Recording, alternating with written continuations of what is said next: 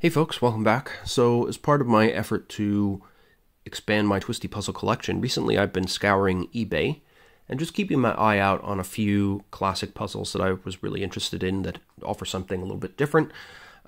It's always been curious to me how certain classes of Twisty puzzles that sort of arrived during the wave of interest in the Rubik's Cube during the 80s never really spawned the same level of interest in variants and mods and higher order versions that we see in the N-Bind cubes and Pyraminxes and Megaminxes and so on.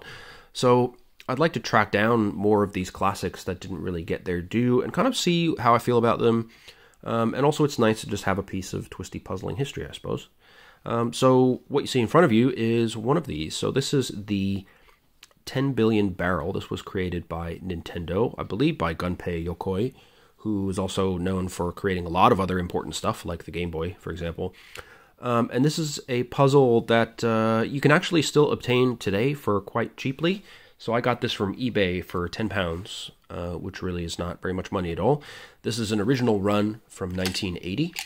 So actually, if we zoom in here a little bit, you should be able to see. So it says patent pending, made in Japan. And then if we go around this way, we have 1980 copyright symbol by Nintendo. I'm not sure if there's anything else on the bottom, just the same stuff. So this is a Twisty puzzle, but it also has plungers. And that's what really makes this puzzle stand out, along with the fact that it's sort of legendarily difficult. So I'm looking forward to working out how to solve this, but it's a very unique and interesting looking puzzle right from the get-go. I'm quite happy with the condition this one is in. I'll just sort of rotate it around so you can see. There's a little bit of, cloudiness in some of the plastic. There's some scratches on the surface here and there. But, it doesn't affect the visibility of the beads inside, which are what we're trying to solve. And the movement of the puzzle seems absolutely fine, as well as the plunger. So given that this puzzle is actually older than me, that's pretty impressive, I think. So the way this puzzle works, it came to me scrambled, and I've only so far managed to figure out how to solve these 4 orange pieces. And they will quickly get destroyed anyway, so I'm not too worried about that. But so as you could kind of tell from my movements a second ago, we have these middle layers here, which can be twisted around the puzzle, and they sort of slap quite loudly and satisfyingly into place. And either of these 2 layers can be turned like so. Then we have these plungers. Now the plungers are what allow us to shift beads between their positions in different layers, right? If we only had these 2 layers, then the beads would never go up or down or do anything vertically. But with the plungers, that's how we then shift where beads are going to be. So if I have the plunger down, I could, and I want to move this yellow, I could bump it up to the top, and then, shift these 2 to put it on top of these layers or what have you, and then move that out to then manipulate the orange or the red down there, whatever I want to do. So you need these 2 methods together to manipulate the puzzle. And that's really where the challenge level comes from, because if you look at the way these layers actually work, each one, so we have 5 columns on the puzzle, right, if we go around, and each column contains 2 beads in each layer, except for, so we have 3 columns that have these plungers in, where we can move the beads up and down. Now in those slots, we actually have room for 5 beads. So when the puzzle is just sat in this position, we will have 3 columns with 5 beads each, and then we have these 2 columns here with 8 beads. So that gives us 23 beads in total of 5 different colors. And of course, the goal is to scramble up the beads as they are currently, and then bring them all back together in same colored columns. Sounds easy enough, right? However, where things go a bit awry is that each layer moves at a minimum 10 beads at once, okay? So there's no immediately obvious way to easily manipulate small numbers of beads without affecting a whole big chunk of the puzzle at the same time. Now, I have no doubt at all that there are lots of handy algorithms I can discover that will allow me to move pairs of beads around or even 1 bead at a time. I have not yet discovered those, so we'll have to see how that goes. But to me, this is kind of a weird plungerified twisty puzzle with a deep cut. So, you know, we're affecting almost half of the puzzle anytime we make a turn. And when we move the plunger, we're actually shifting 15 beads, which is more than half the puzzle. So as is the case with normal polyhedral twisty puzzles, when you have cuts that affect a ton of pieces at once, that leads to much higher levels of difficulty generally. So, and this puzzle is well known for being tough. I'm not sure, well, I know for a fact actually that there's a solution available on Jop's puzzle page. It looked quite long and complicated. I did not read it because I would like to struggle through this for myself, at least for a while. If I get really super stuck and frustrated, then rather than throw this in a drawer to never be touched again, I will have a look at that solution. But I don't know, I feel like intuitively, you know, fairly quickly I could start thinking about how to bring beads together.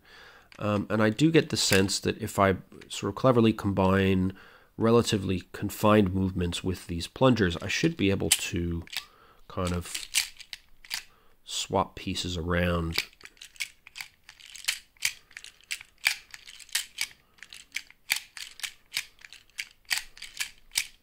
Yeah, like so just by doing that cycle there, you know, I could see that beads were kind of going in a circle like that, although they also interfered slightly in this direction, but it didn't actually disrupt my orange layer.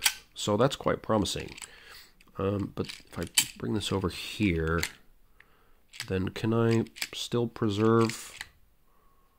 Oh, this is difficult. See, already I'm running into a problem because I don't think I can salvage this yellow bead on top of here without screwing up these orange ones. So yeah, this is going to be tough.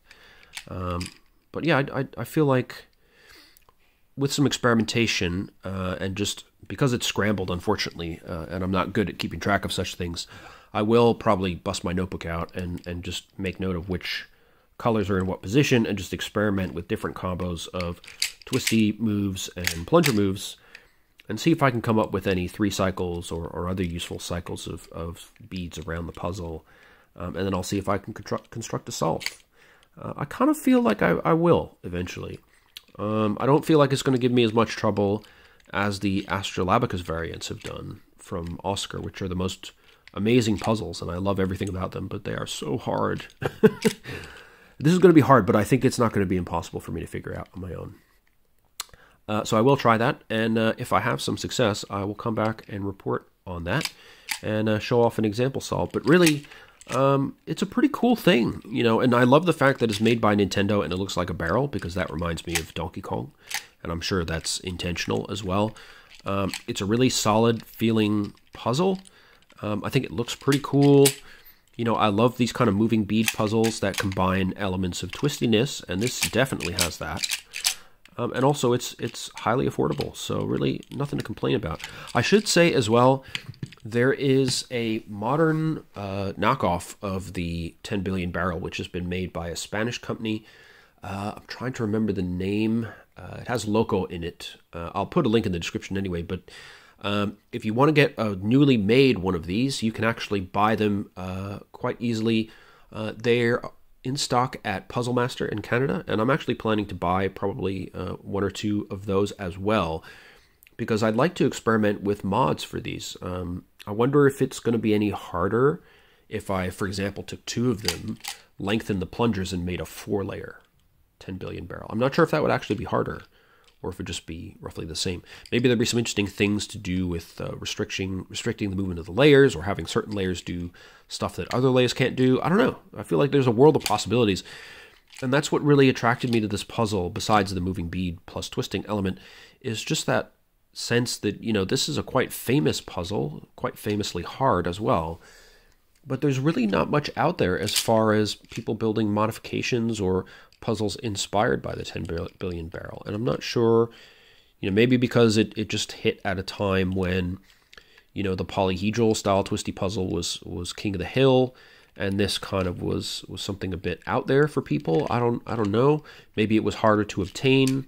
Maybe Nintendo didn't promote it that much in the West. I really don't know much about the situation, but to me, this is a pretty cool thing, and I'd really like to see more puzzles like this. And in general, you know, the idea of having a twisty puzzle with plunger elements is also pretty rare. So I think we really need to credit Nintendo for a lot of innovation with this puzzle. And it is really satisfying to turn. It kind of snaps into place. So if I get it sort of mostly turned, you can see it just easily sort of tucks into where it's supposed to go. And it feels almost like a magnetized speed cube, which is a weird thing. But yeah, I hope that you all could see pretty well. One thing that's a bit problematic with this puzzle is that the this transparent plastic is very glossy and my lighting is not so good. So I apologize if occasionally it's hard to see what's going on. It's hard for me to tell through the viewfinder what's happening. But anyway, this is the 10 billion barrel from Nintendo from 1980. Definitely check out your friendly local eBay sellers and get yourself one. I think it's a great classic to have in the collection.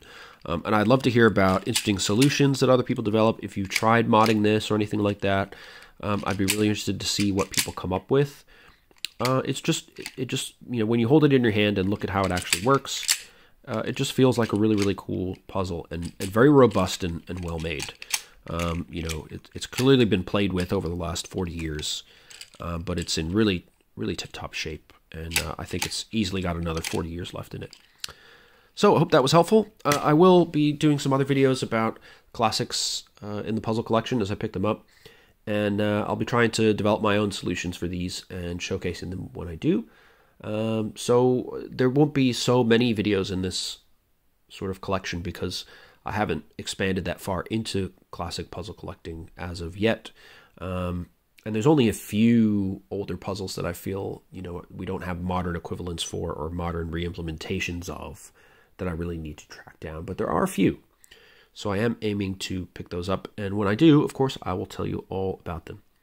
So let me know what you think in the comments of the 10 billion barrel, if you got any hot tips on interesting solving strategies, or if you have heard something about interesting mods made to the puzzle, or things that I could do with the extra ones that I will buy from Puzzle Master, then please let me know in the comments. And until then, I look forward to seeing you in the next video. Take care, everyone. Bye-bye.